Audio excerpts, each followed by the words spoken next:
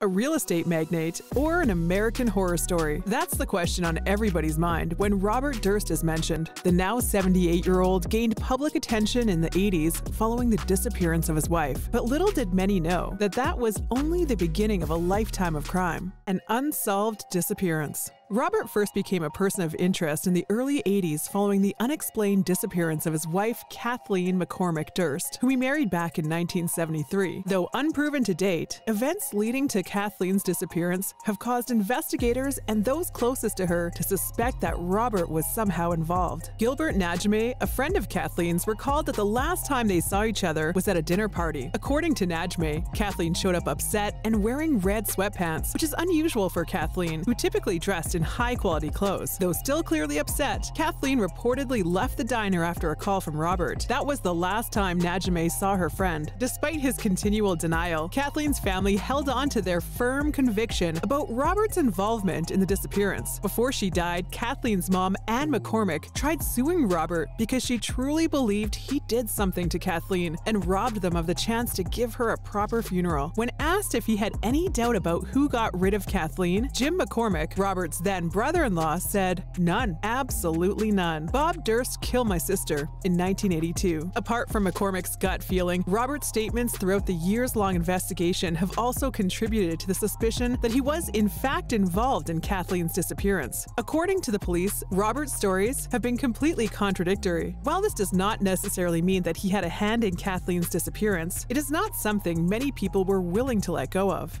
Murder mystery. Robert was once again back in the news in 2001 when he was arrested and charged with the murder of Morris Black, his elderly neighbor. The arrest came after Black's body was found floating in the Galveston Bay. Robert was later extradited to Texas, where he was tried for murder. During the trial, Robert claimed self-defense, explaining that Black threatened him with a gun that accidentally went off during a struggle between the two men. The pistol reportedly shot Black in the face, instantly killing him. Robert further admitted to disassembling Black's body before dumping the remains somewhere in the neighborhood. But because Black's head was never recovered, it was hard to determine whether or not Robert's account of the story was true. Due to lack of enough evidence, Robert was later acquitted of the murder charge. He was, however, convicted on charges of evidence tampering and bail jumping from a prior arrest. Robert begged a 5-year sentence, but ended up staying in prison for only a few months. He was released on parole on July 15, 2005, only 7 months after pleading guilty in front of a jury. Though acquitted of the murder charge, many are still convinced that Black's death was no accident. Speaking on Robert's role in the death, former Galveston trial judge Susan Chris said, "The body was cut perfectly like a surgeon who knew how to use this tool on this bone and a certain kind of tool on that muscle. It looked like not a first-time job. That was pretty scary."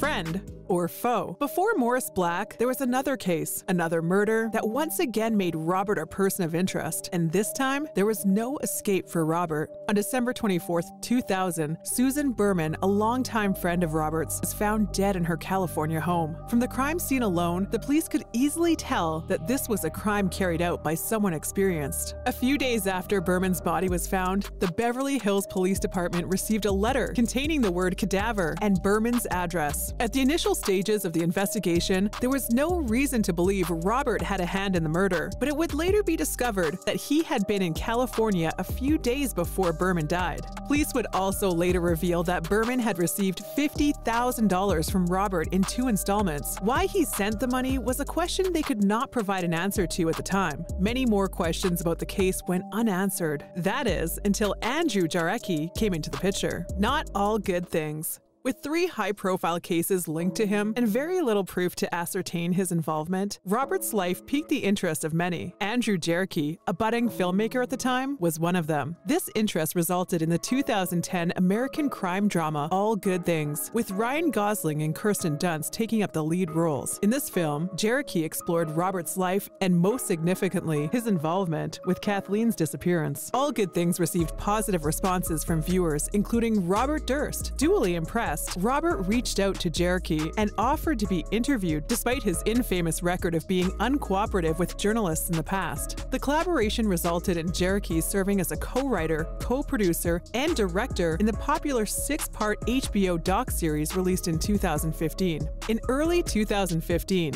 The Jinx, The Life and Death of Robert Durst was released. Interestingly, not only did the docu-series give an insight into Robert's life, but it also successfully provided sustainable proof of his involvement in the 3 murders. The series detailed Kathleen's mystery disappearance, Berman's death, and Black's murder. Viewers were finally able to piece the puzzle together. It became clear that Robert was indeed a murderer. A trial of lies. On March 14, 2015, FBI agents arrested Robert in New Orleans, where he had registered under a false name. It was, however, not until March 2020 that Robert's trial for Berman's murder started. In the trial, evidence from the Jinx proved that Robert had written the 1982 note sent to the police following Berman's murder. When asked for his thoughts on the note during an episode of The Jinx, Durst told filmmakers that the person who wrote the cadaver note was taking a big risk. This is because it was something that only the killer could have written. He was right. A part of The Jinx saw Cherokee to find a link between the cadaver note and the prior letter Robert had sent to Berman before she died. In the address of the old letter, Robert misspelled the first word of Beverly Hills as Beverly. The cadaver note apparently also had the same word spelled wrongly. Forensic analysis would later prove that the old letter and the cadaver note were in fact written by the same person. Another evidence used against Robert during his trial was an off-camera recording,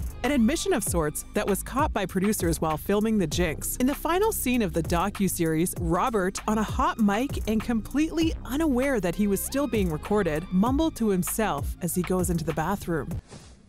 What the hell did I do? Kill them all, of course.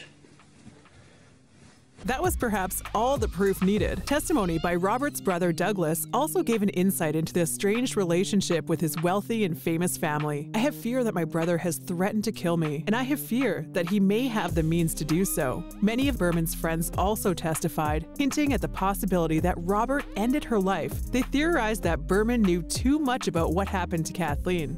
The trial also saw Robert admit that he had lied under the oath during his trial for the murder of Morris Black, and he lied 5 times during his current trial. Expectedly, all of this evidence helped the jury reach a judgment, the judgment that would in fact change everything. On September 14, 2021, the jury announced that they had reached an agreement. Robert was found guilty on the count of first-degree murder in the death of Susan Berman. He was also found guilty of multiple special circumstance charges, leading to a life in prison sentence with no parole.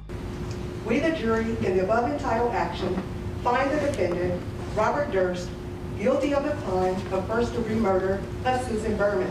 Though nothing can be done to bring back Berman, many people who have followed Robert's story over the years see the sentence as a step in the right direction. Let us know what you think about Robert's life in the comments section. Don't forget to like the video and subscribe to the channel. Hit the notification bell to also get regular updates about your favorite stars. Thanks for watching.